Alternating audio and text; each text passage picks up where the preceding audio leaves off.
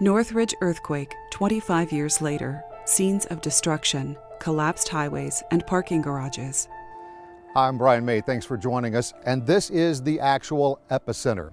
You see, it was 25 years ago, January the 17th, 1994, at 4:30 in the morning, when on this very spot, the earth began to shake.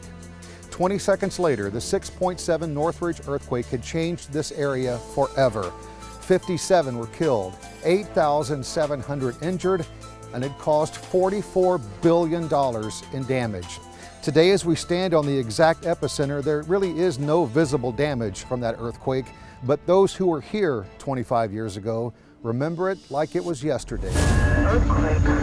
Video from shaking cameras in stores shows people rushing around.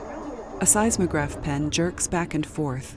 So before the earthquake hit, the first thing I did was jump on top of my daughter.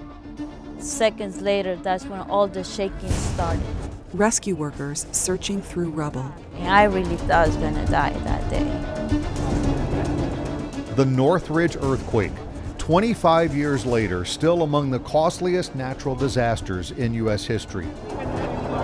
In less than 30 seconds, 40,000 buildings damaged, 20,000 people forced from their homes.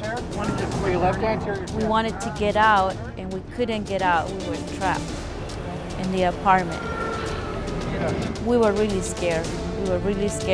And then somebody came and pushed the door, and we were able to get out.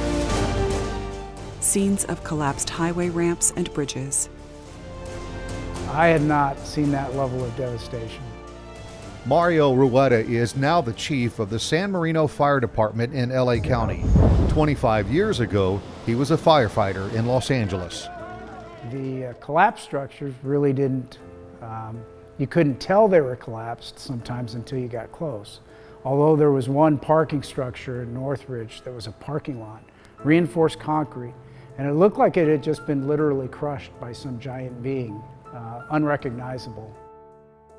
That unrecognizable parking structure was on the campus of Cal State Northridge, about a mile from the epicenter.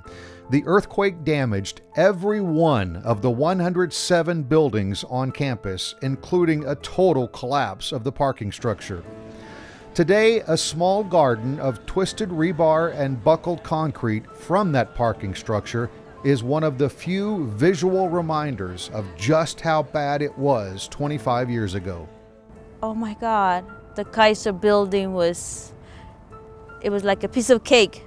The whole thing was missing. That's what I remember. We lost major highways and roads. We had building collapses. We had people who were trapped. We had fires. We had loss of water and power. All of the things that we talk about being prepared for. The past 25 years have seen dramatic improvements in building codes and advances in engineering when it comes to earthquake preparedness. But the one thing that hasn't changed is the need for every person living in an earthquake-prone area to have a plan. The science is extremely different than it was 25 years ago. We understand much more about how earthquakes happen. Unfortunately, one of the things we learned is they really are very random, and prediction is not going to be a solution for us. People need to know that, as we saw in the Northridge earthquake, you're going to be out of water for some time. You're not going to be able to have some food for some time. You may not be able to get back into your house because of aftershocks. You can't drive your car around. You may not be able to get to work. You need to have a plan. Know to drop, cover, and hold. Protect yourself. Empower your family and your friends and yourself. We have learned a lot about earthquake preparedness over the last 25 years. If you'd like to find out more information, you can go to the earthquake page on our website, caloes.ca.gov. For all of us at Cal OES, I'm Brian May. Thanks for watching.